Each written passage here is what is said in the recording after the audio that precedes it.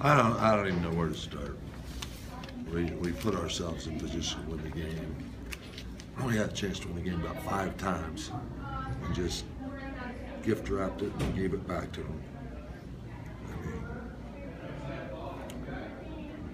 make a free throw here. We had some crazy fouls, missed free throws. There's no explanation for the play at the end of the game. I mean, they should have went to double overtime. I have zero explanation for that. I don't understand that at all. I'm sure he doesn't understand what he was doing either. You got a pretty good look. He missed the shot, but I thought you guys kind of executed. Yeah, I would have, you know, it was an okay look. I mean, he could have driven it.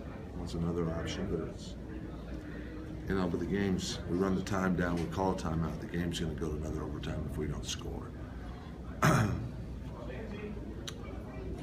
know, as disturbing as that is how many chances we had to win it in regulation. I mean, just chance after chance, and we had silly fouls. Give them credit, they threw in some shots, but well, we gave them every opportunity. That's a gift wrapped. Once in a while you gift wrap one and give it to the other team, and that's not taking anything away from them, but that's the way I feel about it, is we just gift wrapped it.